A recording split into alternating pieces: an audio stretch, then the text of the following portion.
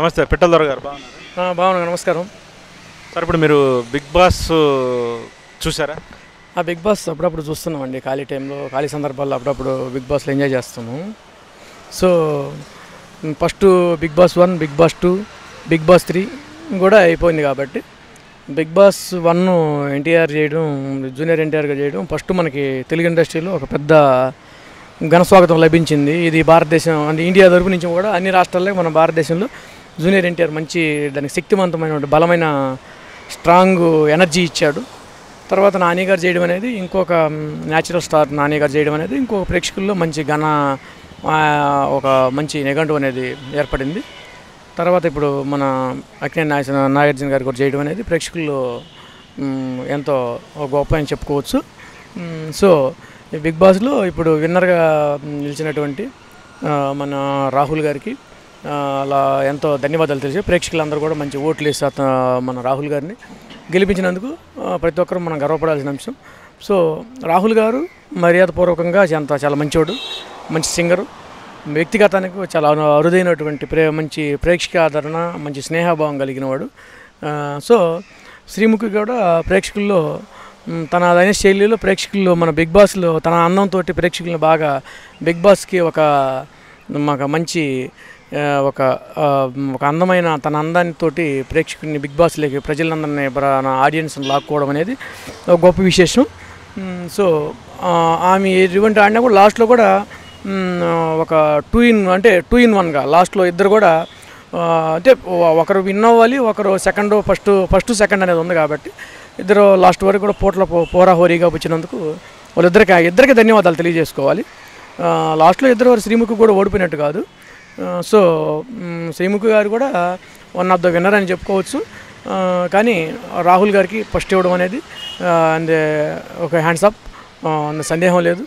రాహుల్ గారు తనదైన శైలిలో తన మంచితనాన్ని లాస్ట్లో మెగాస్టార్ గారు రావడం అనేది ఈ ప్రోగ్రాంకి అందాలు తెచ్చినటువంటి లాస్ట్లో బిగ్ బాస్ 3 గొప్పదని తెలిసింది. మెగాస్టార్ రావడం అనేది గొప్ప విషయం. మెగాస్టార్ రావడంతో ఒక ప్రేక్షకుల్లో అంటే ఎప్పుడు బిజీలో ప్రేక్షకులందరూ తన దగ్గర బిజీలో ఉన్నా కూడా ప్రేక్షకులు మెగాస్టార్ రావడంతో ఒక ధైర్యం, ఒక చూడాలి, ఓహో ఏదో ఉంది లోపల, ఏదో దాగి ఉంది అన్న ఫీల్ అవుట్ ప్రతి ఒక్కరిలో కలిగింది. మెగాస్టార్ వచ్చి రాహుల్ గారికి బహుమతి ఇవ్వడం అనేది చాలా గొప్ప విషయం. So fantastic. మన నాగార్జున గారు, మెగాస్టార్ చిరంజీవి గారు స్టేజీ మీద నిలబడితే అంటే వాళ్ళు ఒక మూల స్తంభాలైనటువంటి మన తెలుగు ఇండస్ట్రీకి అంటే పెద్దోళ్ళే మన వాళ్ళకి వచ్చి బిగ్ బాస్ని ఒక ఎంకరేజ్ ఫీల్గా మనం ఉన్నందుకు ప్రేక్షకులు అయినటువంటి మనం చాలా సంతోషపడాల్సిన అంశం. So thank you. రాహుల్ గారికి ఇవ్వడం అనేది చాలా గొప్ప విషయం. ప్రతి ఒక్కరికి నా ధన్యవాదాలు తెలియజేసుకుంటున్నాను. సో బిగ్ బాస్ చాలా ఆనందంగా గడిచింది. బిగ్ బాస్ని ఆనందం చేసాం. బిగ్ బాస్ 3 కూడా అయిపోయింది కాబట్టి సో మరిన్ని విశేషాలు మనం గతంలో ఎన్నో ఎపిసోడ్లు చూసాం బిగ్ బాస్.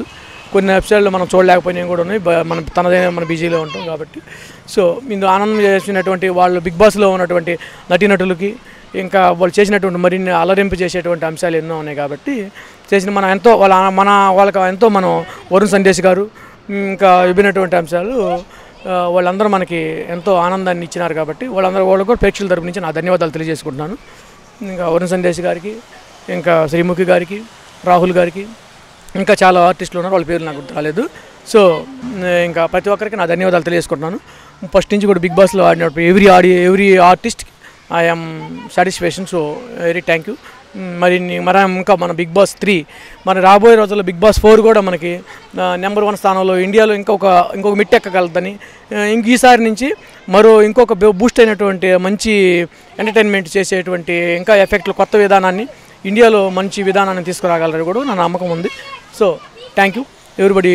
ఈ ప్రోగ్రాం చూస్తున్నట్టు ప్రేక్షకులకి కానీ ఈ ప్రోగ్రాం నిర్వాహకులకి, పెద్దలకి, బిగ్ బాస్ 3 సంబంధించినటువంటి ప్రతి ఒక్కరికి ఎవరి నిర్వాహకులు కానీ పెద్దలకి నా నమస్కారాలు, ధన్యవాదాలు తెలియజేసుకుంటాను. థ్యాంక్ యూ, నమస్కారం. గాయత్రి గుప్తా ఓకే అయిపోయింది అని న్యూస్ వచ్చింది.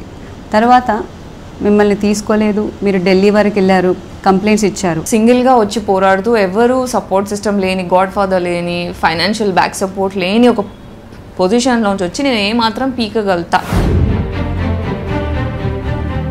అంటే ఢిల్లీ వరకు వెళ్ళొచ్చారు, అక్కడ నుంచి మీకు ఎలాంటి రెస్పాన్స్ అనేది రాలేదా? పిలిచారు నన్ను, ప్రతి ఒక్క పొలిటికల్ పార్టీలో పిలిచారు, కానీ నేను పొలిటికల్గా వెళ్ళదలుచుకోలేదు. ఎందుకంటే politics is all about opposition's and I'm not interested in that. అంటే మీకున్న సపోర్ట్తో, శ్వేతారెడ్డికి ఉన్న సపోర్ట్తో ఇంకా గట్టిగా మీరు ఫైట్ చేసి ఉండాల్సింది. ఇస్తే బాగుండు, కాకపోతే బ్యాన్ చేస్తారు నన్ను, మా టీవీ వాళ్ళు బ్యాన్ చేస్తారు. మొన్న కొబ్బరిమట్ట ప్రమోషన్స్కి కూడా నన్ను రానిలా. Please subscribe to Socialpost TV. Please subscribe to Socialpost. Please subscribe to Socialpost. For interesting updates, please subscribe to Socialpost. Subscribe to Socialpost. Please subscribe to Socialpost TV.